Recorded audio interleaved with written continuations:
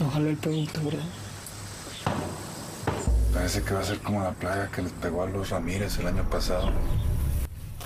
There you see it, a clip from Dos Estaciones. This is a time of year when we celebrate the wonderful movies that come out of Latin America, Spain, Portugal. The 38th annual Chicago Latino Film Festival is about to kick off, and joining us to guide us through some of the best, Alejandro Riera. He's going to talk about some of these movies that we'll see again. I think it's over 100 movies, right, It's Alejandro? close to 100 this year. Close to 100. Yep. So, and all of them are remarkable. I feel like every time I watch one of these, I'm just so amazed by the wonderful work that so many of our folks do.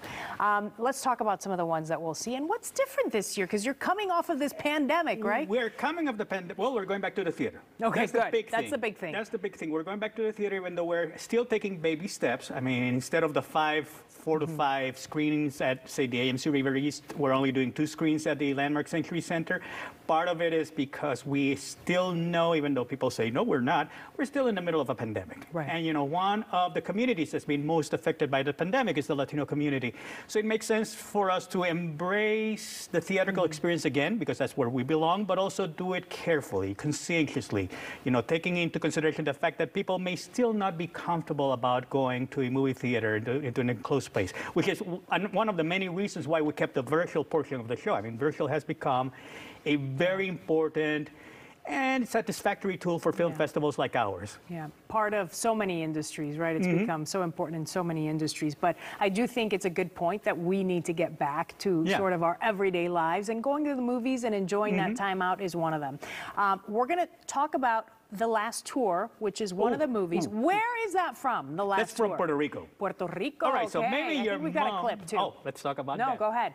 As we see this clip, tell me about the movie. Absolutely. Well, here, I was going to say, this is one movie. We were talking earlier before we started rolling that you wanted to take your mom to one of these. This is what you will like. This is the fictional account of Daniel Santos' last tour. Now, if you are an old school bolero listener, you know who Daniel Santos was. He recorded over 400 songs. He was very popular in the 40s and 50s. He performed alongside the Pedro Flores Quartet, the Sonora Matancera. He built this persona around him of being this uber bohemian who will seduce every single woman that he ran into across his many trips to Latin America, and who get embroiled in as many barroom brawls as possible. So the film is a wonderful and very remarkable, well-done film about that, you know, fictionalizes a little bit about what happened when he decided to make this one last comeback tour. The time the film starts, he's in Ocala, he's a grocery store owner, and he's trying to make this brief comeback. And it's a wonderful performance from Hector Rivera. Well-done film.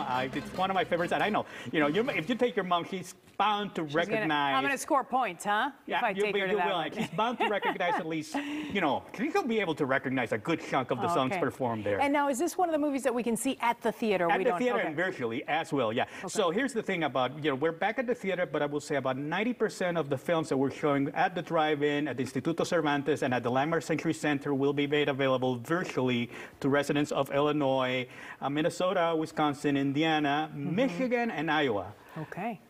That's good to know. That's a long list. So if you if for some weird reason you can't make it to one of our showings at the Landmark Century Center, you got options. You can still watch it at home virtually during the festival. Okay, next up, I believe we've got La Guerra Civil, the Civil War. Oh, yeah. Okay. Well, this is we got this straight out of Sundance. This is Eva Longoria's feature filmmaking debut. This is the story of the rivalry between Julio Cesar Chavez and Oscar de la Hoya. You know, a rivalry that we all lived through in the 90s. Yeah. We all covered in the 90s. But it's also a film about the culture shock and the culture clash that many Latin American communities face when they're dealing with the second and third and fourth generation of their sons and daughters vis-a-vis their own national heroes. So this whole issue about identity, about Mexicans not acknowledging Mexican Americans as part of their culture and vice versa, the fact that many Mexican nationals identified with Julio Cesar Chavez here in the United States, whereas many Mexican Americans, obviously, their hero was Oscar de la Hoya. So the documentary talks through the experience of these two men and has tons of interviews with both about that rivalry between the two men, and a rivalry that transcended the boxing ring. It had more to do with identity. Okay.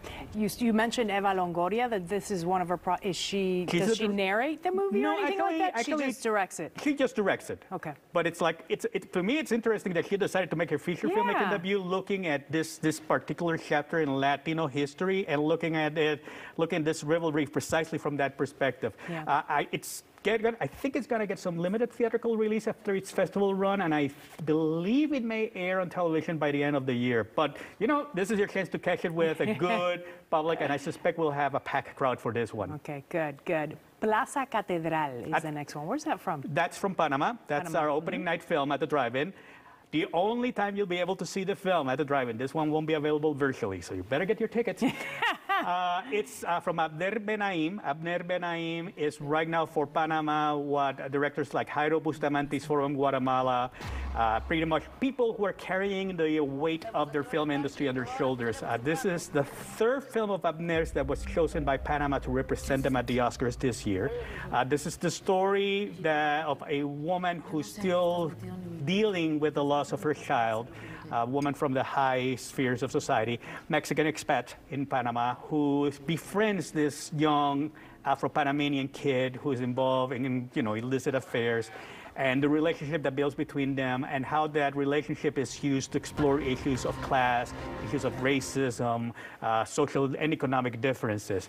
Benaim has come out pretty much as the only, pretty much the leader of Panamanian cinema. As I said before, he's carrying the weight of the entire Panamanian film industry on his shoulders.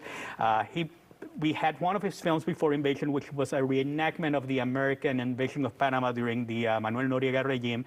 And then he did a wonderful documentary called Ruben Blades, It's Not My Name, a couple of years ago. Great documentary on Ruben Blades. So, Central American cinema is coming out of its own. It's not only Guatemala and Panama that are developing their own film community, I won't say industry, but the film community, the film activity, but you have countries like Costa Rica, who have, in the last few years, sent out a significant number of films that have met with good reviews and good critiques and the festival circuit. Pura vida. Yeah. Right? All right, you mentioned opening night. So you guys are having sort of your traditional opening night event? How is that going to work? Not really. We're going to do the driving works so well for us still. And because it's still in that space where we are not feeling confident yet about having big events with a big crowd and enclosed space with foods and what have you. But also because the drive-in work well, we're doing our opening, closing night presentations, our centerpiece presentation, and a late night screening of a horror film at the Chi-Town Movies in Pilsen. We've embraced the drive-in. It was successful. It was fun. It is really fun. So I do think that moving forward, we'll see future editions of the festival embracing these three different platforms, these three different ways to approach movies of traditional theatrical. Well, come on, let's be honest. Drive-in is traditional, except that nobody did much drive-in until the pandemic hit us. Thanks to the pandemic, it's made a comeback. But, you'll see us, and I think other festivals as well throughout the country, still working with three different entry points into movies. And they're all a lot of fun. They're all a lot of fun. Okay, so it starts, the Chicago Latino Film Festival. Give us the dates again and how people can go about getting tickets as we wrap it up. We start April 21st. April 21st. We close on May 1st. Even though our closing night screenings are on Saturday, April 30th, we'll still have one day of screenings at the Century Center on May 1st. And for more information, Chicago Latino Film Festival.org. ChicagoLatinoFilmFestival.org for more information on tickets, on movies, all that good stuff. All right. Thank you so much, Alejandro. Sure. Thanks for having us again. All right.